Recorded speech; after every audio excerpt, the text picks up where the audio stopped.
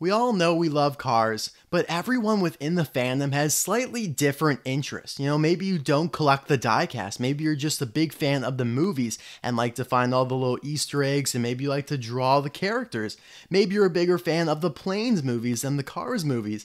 If you do collect the diecast, perhaps you're big into the Piston Cup racers, or some people are into the Radiator Springs Townies.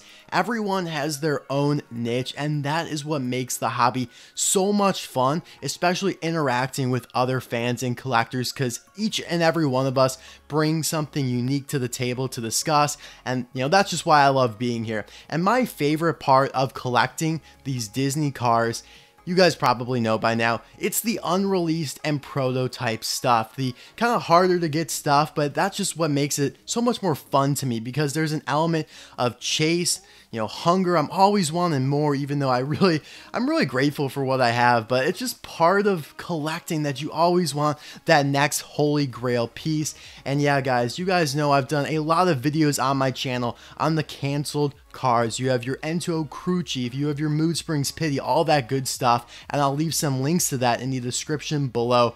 But it is now time to shift the focus a little bit, or at least give some attention to prototypes. So these are the unfinished cars.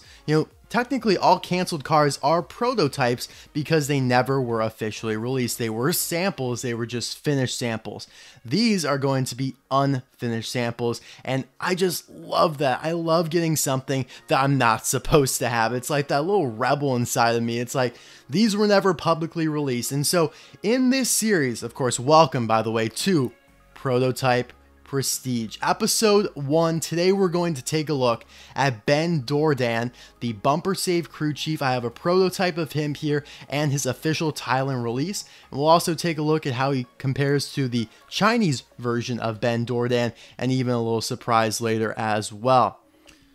But in this series, I will be telling you guys how I get each and every one of my prototypes. I will tell you exactly how I got the prototype in the video, and I will give you my best tips and tricks, driving up the market price of prototypes even more. Wow, what am I doing? Am I trying to make it harder on myself? But no, seriously guys, I just want to be able to share these with you because I have a ton of them.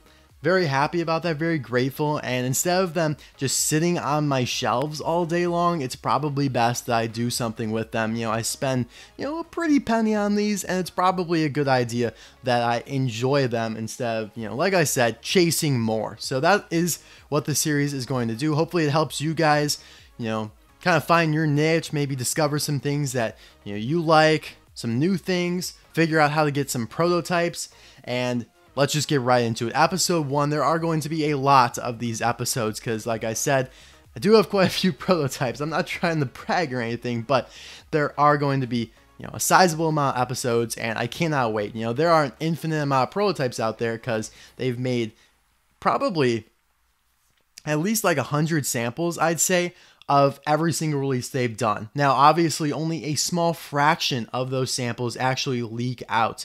And so that is where we're going to start today. How do these prototypes leak out, and how do you get them, right? I mean, it's unreleased stuff. It's not supposed to be out. Like, how on earth are people getting these? Well, first off, it's all secondhand, right? It comes from eBay. Now, how are the eBay sellers getting these prototypes? Well, in my personal opinion, you live in China, you live in Thailand, you live in Vietnam, there are marketplaces there, whether it be Lazada, for example, that is like a Thailand selling platform like eBay. There are even more than that. There's Taobao, that's a Chinese one. There are more than that we don't know of. I know of some of them, but there are a lot of them that only sell within their respective countries. Platforms where you can only buy and sell if you live in Thailand, Vietnam, China. That is just like Mercari in the United States. Mercari is only available to people who live in the United States. Okay, so these eBay sellers probably go on those sites, and factory workers who have access to these prototypes, because they are just rejected, right? Like, what does Mattel need? They just throw these things out. They're not going to collect them themselves. They're not going to put them in a museum. Maybe they take some of them, ship them to the executives in the United States or whatever, to the people who approve this stuff, and the rest of them are thrown out.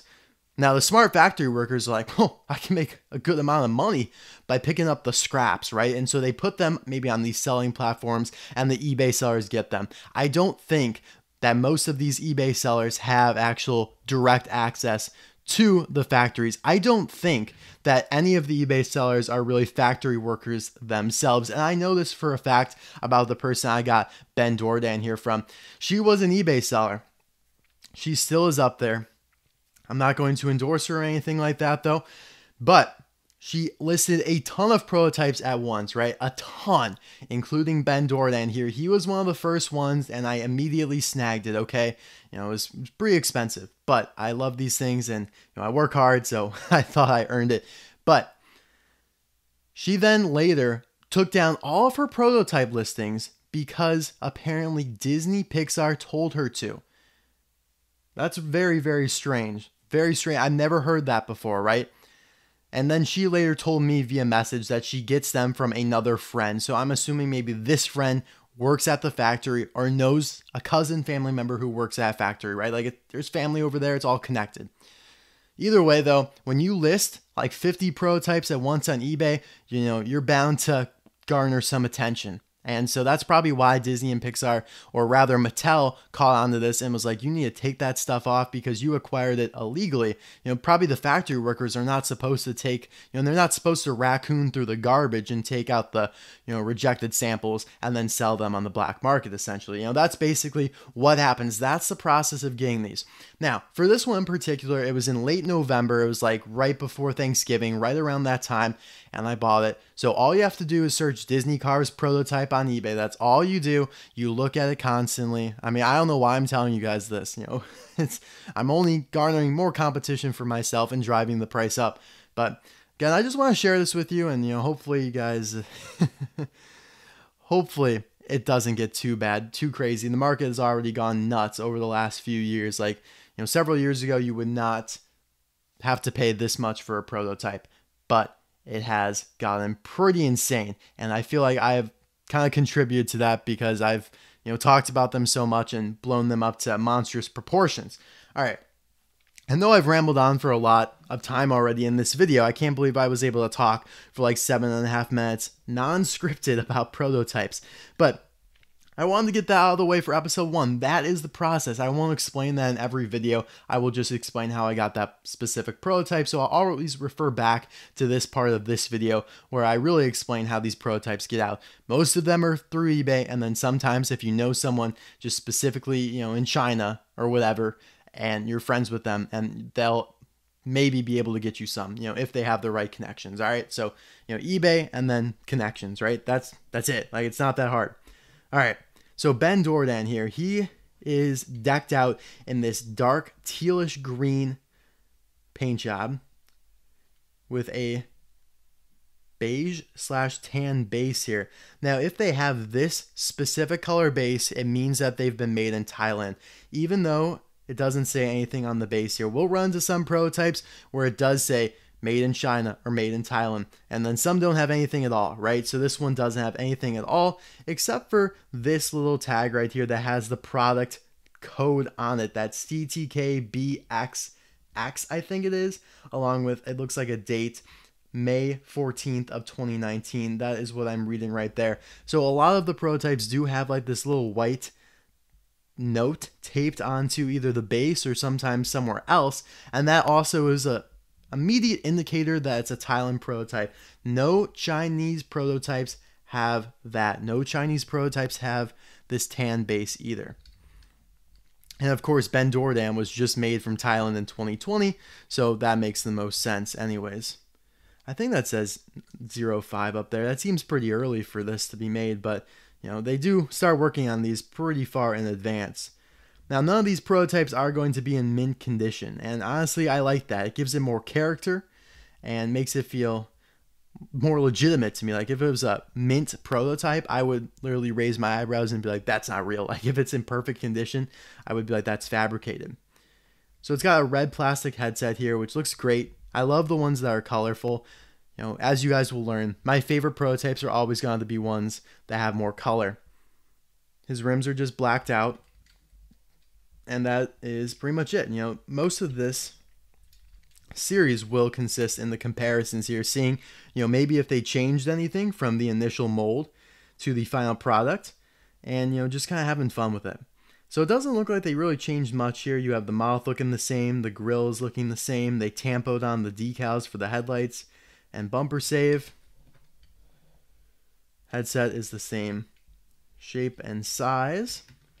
They obviously painted the rims blue. You got the door handle there as well. Add the taillights and the license plate. So he was made in N20A, so that's the 20th week of 2020 at the A factory. And then this says, like, again, I think it says May 14th of 2019. Yeah, I'm pretty confident that is the date. So, wow, I can't believe they made this guy so far in advance.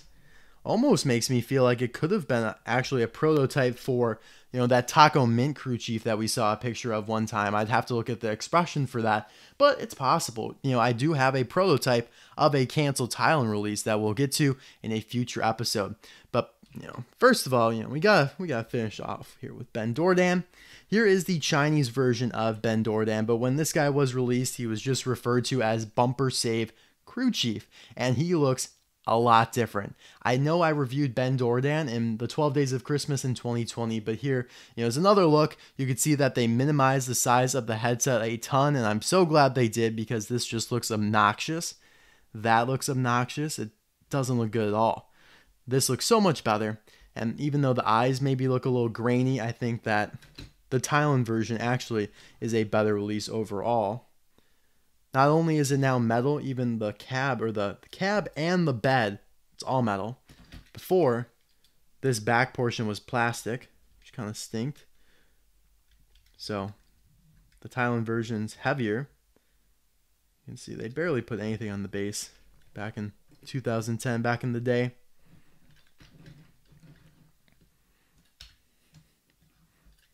They all have that exhaust pipe hanging out down there. You could just see it better on the prototype because it's in that beige color. All right. This is one of my favorite ones because I haven't seen another one of it. Now, most prototypes, at least the ones that we'll be reviewing, there are a couple of. There's probably at least 2 of most of these that I'll be showing you guys. I mean, that's still extremely rare, but just know that a lot of these, you might think automatically like, oh, prototypes are one of a kind. I mean, technically, yeah, they are one of a kind, but like they might have like a slightly different, like it'll be written differently. Obviously, that is handwritten, so it's going to be technically one of a kind, but there might be another prototype just like this one. You guys know what I'm saying, right? But they're still very limited. That's what I'm trying to say. And I just wanted to quickly show you my Easy Idle crew chief. Now, this is a canceled car. This is a finished one, obviously, though. And I reviewed this a long time ago in my Team Easy Idle video.